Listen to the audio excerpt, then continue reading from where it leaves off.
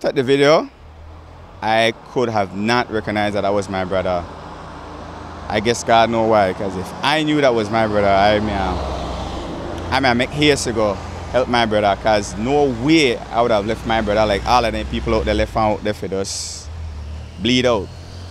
And based on that, I just dismissed the video because I didn't know who it is. All I just said to myself, I hope the person, gets help, And come to find out it was my brother.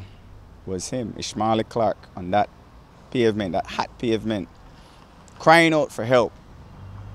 No one. To be honest, I don't really want to share it because it's still a pending investigation in the sense that they're doing their report, and we as the family were asking for, for some video footage and answers, and we're hopeful that we would get that and be able to do our own determination for ourselves to say, all right, yes, this is what happened, and then we can have some closure on our side to say, yes, this is what took place, because it's questionable. Everybody is saying something had to happen for my brother to get in that accident like the way it did and end up, dying, because, we've heard multiple people crash into that same van in that area, and, they're still alive, but he's not, right? And, it's unfortunate,